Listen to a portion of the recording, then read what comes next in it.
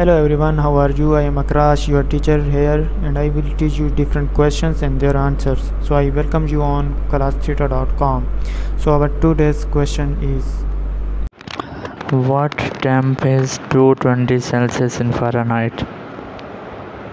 The answer of the question is 428 degree in F. So that's the correct answer of the question. If you have any question, just leave a comment. I'll be answering you as soon as I can. Thank you very much for watching the video. Please don't forget to like, share and subscribe our channel. Until next question, bye bye.